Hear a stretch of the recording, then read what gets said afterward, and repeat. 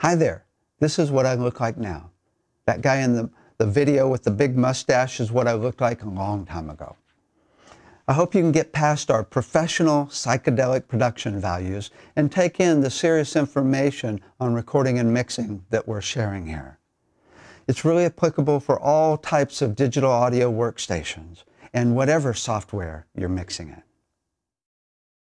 Meanwhile, my book, The Art of Mixing, is the #1 selling book in the field of audio. The Art of Producing is also one of the top-selling books in the field of audio. We're also doing classes here at the Institute in San Francisco. We have a certificate program and an associate degree program in audio recording and production. We also offer the same classes online now with live instructors, and that would be me. And we're now doing sound healing and sound therapy classes. We're studying how sound affects you physically, mentally, emotionally, and spiritually. I hope you enjoy the video.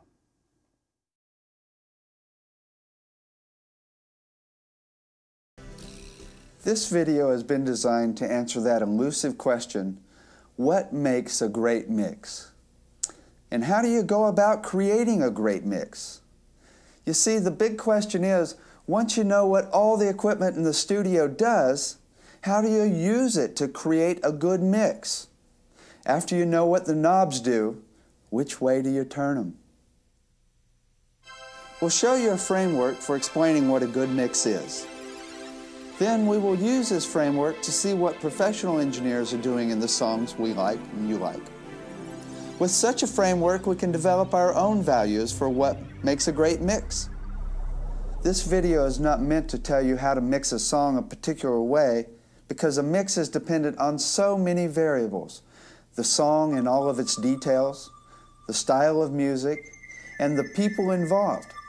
Instead, this video is designed to give you a structural framework which you can use to categorize all of the different structures of mixes. The structure of a mix. What a concept. Finally, someone's mapped out the underlying structure of what you can do in a mix.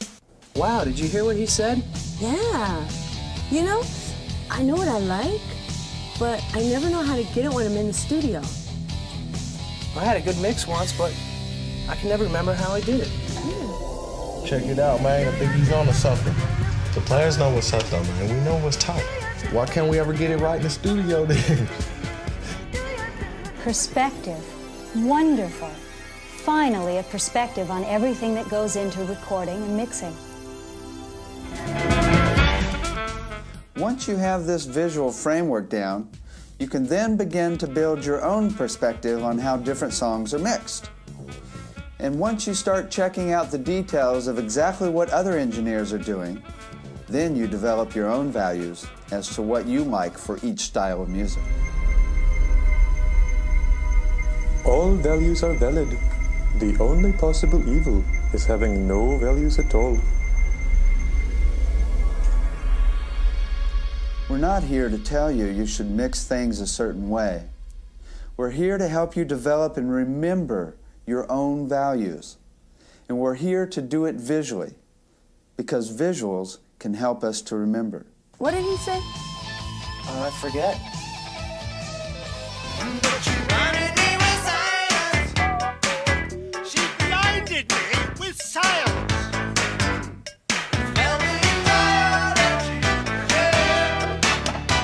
Yeah, bring on the visuals. I like it when I can see what's happening. Many people are visually oriented.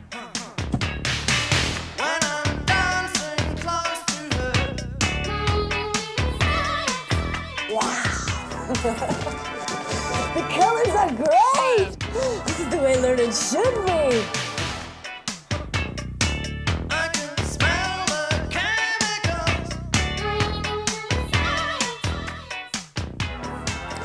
The picture is worth 1,000 sounds.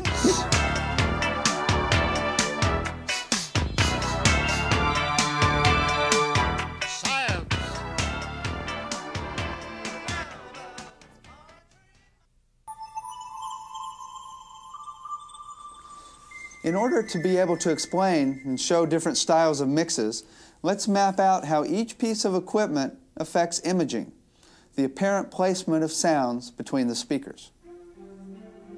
Just about everyone has experienced the perception of sounds in a stereo mix as coming out of one speaker or the other, or somewhere in between the speakers. Now, if we pan a sound all the way over to the right, it's never going to come further right than the right speaker, right? But sometimes, you know, you hear it coming from other places in the room if you've got a really weird room or if the walls are strange. But in a studio, you would never hear it further right of the right speaker. Now, if we pan it to the left, no matter how far you pan it to the left, it will never sound further left of the left speaker. Some people think it's only going to sound this far left. Some people see it a couple of inches or even a foot further left of the left speaker. So therefore, we can draw boundaries just to the left of the left speaker and just to the right of the right speaker. So panning is mapped out as left to right. When I turn the pan pot here, you can hear the sound pan from left to right and from right to left, like that. Now, we're not talking about reality here.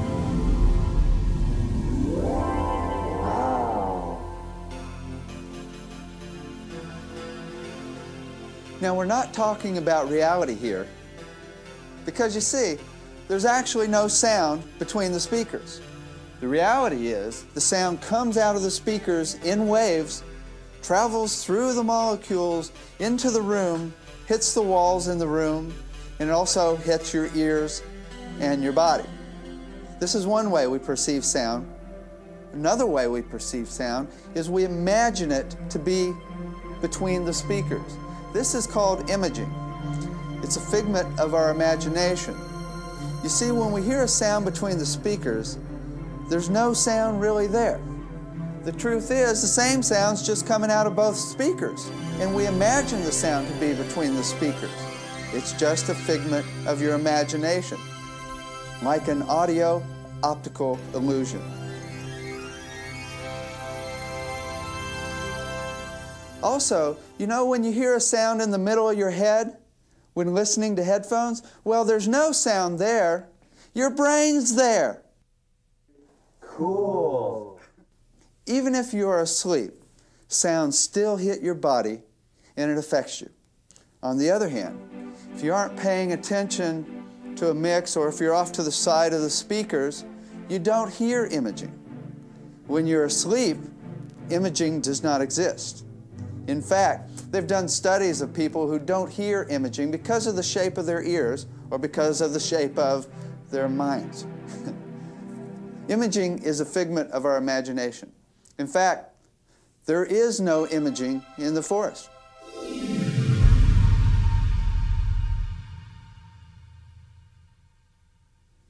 Different people relate to sound in these two ways. Many people just feel the sound and perceive the music that way. Other people actually see the imaging between the speakers. Recording engineers are often obsessed by these dynamics that go on in this imaginary world of imaging.